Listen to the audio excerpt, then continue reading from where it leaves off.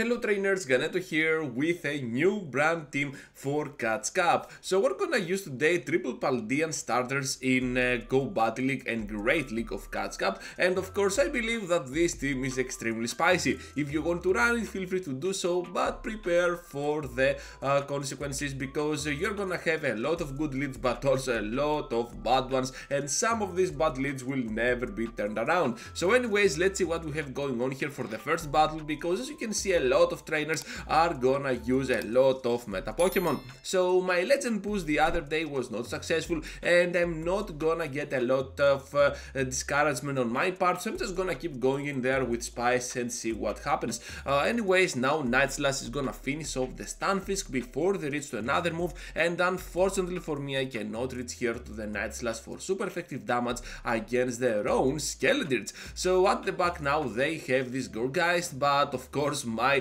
Skeledritch now can easily farm down. I don't care a lot though if they even reach to that Shadow Ball, because then I can still return to the battle with my Quaquaval and still gonna farm down and have the liquidation. They're gonna back out, so we're gonna take this victory.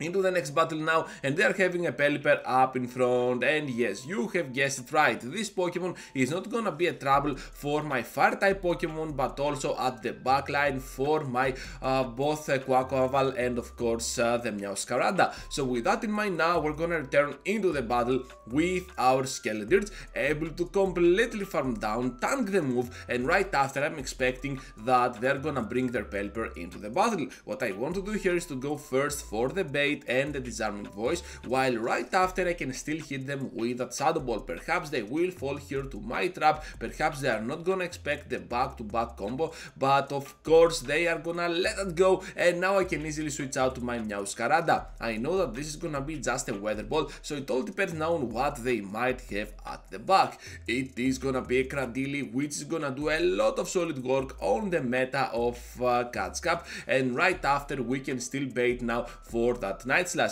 Even if they take it, we can still go for more Night Slashes, but if they block, look at that trainers able to reach to the grass knot for massive damage. So now they're just gonna finish us off with that Rock Slide, and of course all we have to do here is to farm down. Can we do it, trainers? Yes, we can. Down they go to that final Incinerate before they reach to the Rock Slide, which was super close, and we're gonna get that sweet victory. Into the next battle now with a Houndstone up in front. So this Pokemon is not that great for my team either, because my only answer to that threat is gonna be Meowscarada, and I do not want to spoil it from now. Anyways, as it seems they want to stay in, so I'm just gonna sacrifice here my Quaquaval alongside my shield, and we have to complete the farm down now with my Skeledritch, I believe. Yeah, here it is. So that extra Incinerate can be worth a lot of energy in the process, and now at the back they have this Conkeldurr. So I'm not seeing a lot of Conkeldurrs in Great League and Catch Cup, which is kind of a big bummer, because this Pokemon has a lot to offer, especially against ghost types from that Halloween event with its Community Day move Brutal Swing. And with that in mind now, we're just gonna keep going at it with my Disarming Voice, trying to catch one Brutal Swing to the Dark type, which was pretty nice, I guess. And right after we have the Night Slash on that final Pokemon. They're gonna have a Meowscarada of their own, so the battle is definitely not over yet. Before they reach to their own Night Slash, we have to reach to the Disarming Voice. Can we farm down? Of course we cannot, they have a lot of energy stored up, so we're gonna go down in a single Brutal Swing. Into the next battle now, trainers, and we're having up in front the Golisopod. So this Pokemon is very bad for my team as well, because it has RLAs for the backline, and of course those Shadow Claws in combination with the Liquidation are just gonna destroy down my Skeledritch. Not only that, but also the X-Scissor might be potentially bad for my Meowscarada, able to one-shot it down at some point of this battle. Anyways, able to one-shot down their Artifacts, as it seems, with that weird combination of Liquidation first to grab the shield, close combat then, and then another close combat to almost one-shot down that Golisopod. So now they can still reach to a move, but it doesn't matter. We have passed through the Incinerate, and right after we're just gonna keep going at it with the Shadow Ball. So I know that this Clodsire is a big problem, not only for the meta but also my team. So as you can see, we have a lot of weaknesses coming up on your screen, but still we can go pretty rough at them with my moves. I'm just gonna block whatever whatever they throw here, as it seems they do not even have Sludge Bomb,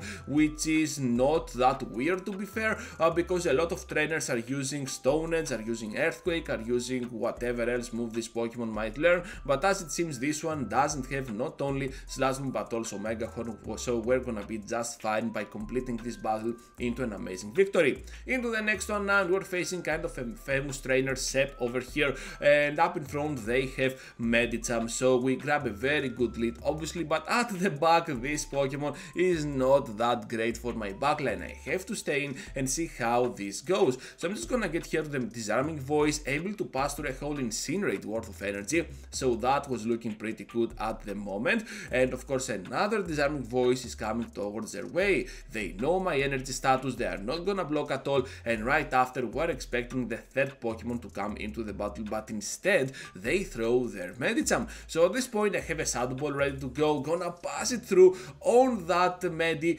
down they go with all that energy, and I sacrifice here my shield, I believe, thinking that they might have gotten to the Psychic. Of course that was not Psychic at all, able to get here now to the close combat, they let it go through and down they go, even though they had the shield, in an amazing one-shot by a close combat from Quaquaval.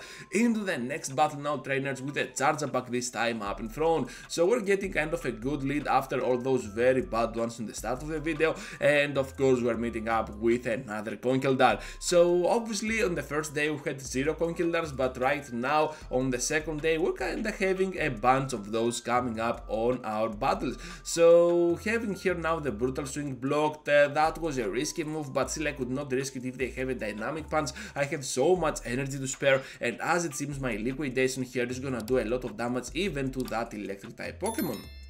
So another Liquidation is coming up, we're gonna grab the shield out of play, and even if they get here to that discharge, we can easily survive it for sure. Now at the back they have a Hitmontop, and guess what, trainers, my move is coming up, my Disarming Voice to do massive damage on that Pokemon, able to farm down the process, the Hitmontop with those Leaf Ages, and of course the Nightless now will deal more than enough damage to secure the victory for this battle. Into the final one now, trainers, and we're having a Wigglytuff up in front. So my Incinerates here are gonna do a lot of work in combination with my Fire typing, resisting those charms, but at the back, as it seems, they're getting kinda weak to my Pokemon over here. That was a weird Earthquake from their side to mine, and now they're gonna get to the Aqua Tail. So that is an interesting combo, to be fair, because if you have the Legacy move from its community move Aqua Tail, perhaps, I say perhaps, Earthquake might be a better choice overall for the second charge attack. Haven't tested yet, perhaps it is, perhaps it is not. So anyways, now we're seeing that Wigglytuff is coming in, able to get destroyed down by my Pokemon, and now at the back they have a Jellicent. The battle outcome hasn't been settled yet, but as it seems, even though we have some not very effective moves to throw at them, we might stand on the upper ground up against them, because another Liquidation is imminent. Let's see if they are gonna take it. No, they have to start shielding, and right after we need to keep going with our moves. I'm just gonna call it, I believe here, thinking that they might go for that weird Surf, but that was no Surf at all, straight for the Shadow Ball, pretty well played for my opponent. Now the Surf for my Skeledirge. This is a race now to the double charge attack. Can we get there before they reach to a single Surf? And yes, we can, trainers, right on the CMP to finish off this battle into an amazing victory. Thank you for watching, trainers, and for staying till the end. Just be sure to leave a huge like before you go, subscribe to the channel if you enjoy my content here on YouTube, and speaking of more of my content, here it is, trainers, 2 videos for you to check out. Feel free to check them out, and I will see you all into the next one.